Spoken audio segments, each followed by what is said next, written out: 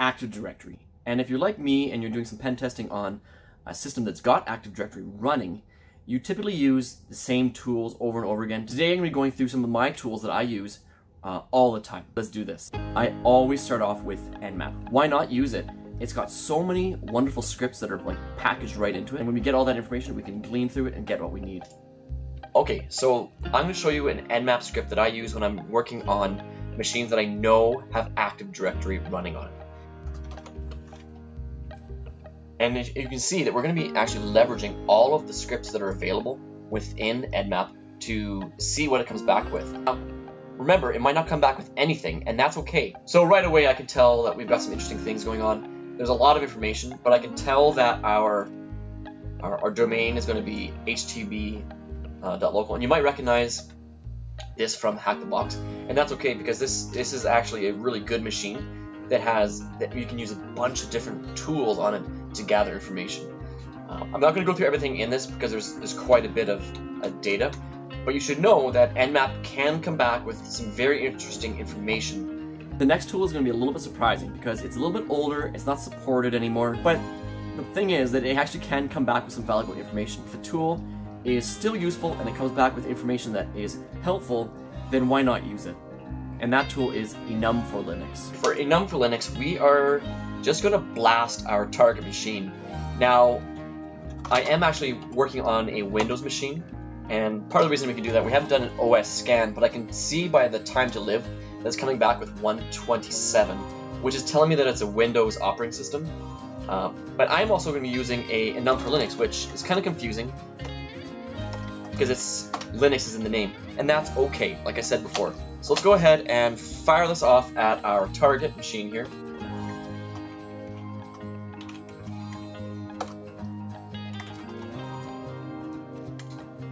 So this tool, enum for Linux, has returned some very good information. So right at the bottom, like, I'm not even going to go through everything that was found because that would take too long, but I was able to gather all of these different users that are on this machine, which is awesome. Our next tool is ldapsearch. It's pretty straightforward, but there are some things that we can add to the string in our terminal that can just give us so much information. So let's go ahead. And here's our simple command. We're going to be doing a null search just to say, can we connect to this Active Directory and not have any authentication? I want to know what's in there, but I don't want it to tell you who I am. And this would do it for you. So right away we've got a simple execution. Our host is on this IP address. The -d is what is the distinguished name, so who are you logging in as, and you can see we've got a two quotes here that with nothing in it, so it's null. And then we've got the -w, little w that is, and that would be where the password would be. And again, it's nothing, and there's just two quotes there, and so it's null. And then the -b is what is the base that we're searching from, and we're going to fill in what we know from our nmap scan, which is HTB, and we've got local. So we're going to go ahead and hit enter on this and see what we get. And it comes back with a ton of stuff, just an astronomical amount of information, and all of it is useful.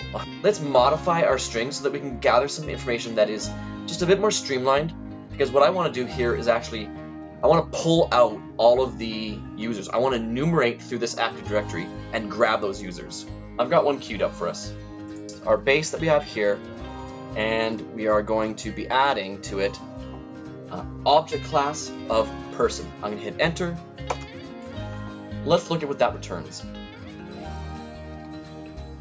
So we can see right away that we've got a object class of a person. So Santi Rodriguez. We've got Mark Brandt, he's a sysadmin. This still has a lot of information, so what we need to do now is actually modify our ldapsearch just a little bit more. Here, I want to grab the Sam account name. Let's hit enter and see what it comes back with. Awesome.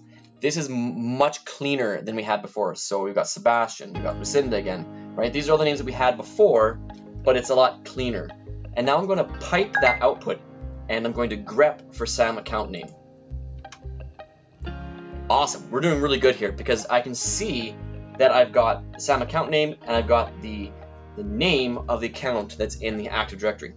But I want to make a word list from this. So let's do one more step. We're going to pipe it again. Awk print $2. And I'm going to output it to a text file like so. And let's take a look at our output file.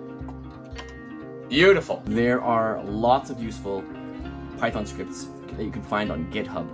I'm going to use one today called windapsearch. I'm going to put the link to the GitHub in the description of this video, and here we are, we're going to run it.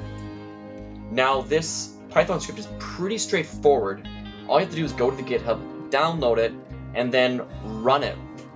Essentially, I'm going to tell it that the domain is http.local. You'll change that to whatever you're dealing with. The target is the IP of the domain controller. And then I'm specifically looking for an object class of person. Remember, we're trying to enumerate this active directory here. Let's go ahead and run it. And right away, we can see some interesting things. We got Andy, we got Mark, Sebastian, all those names that we've been seeing repeatedly. But this is just another way, another tool to get the same job done. Our next tool is one that actually comes native on a lot of Linux operating systems. It's called rpcclient. You can actually use rpcclient to get into the target machine and then enumerate the domain, enumerate users. It's extremely useful. Let's take a look. We know that our target is actually vulnerable to a null user. So we're going to actually use rpcclient and use a null login for it. User blank, our target IP address, and we're connected with rpcclient. And the first one that I want to look at right away is enum dom users, enumerate domain users.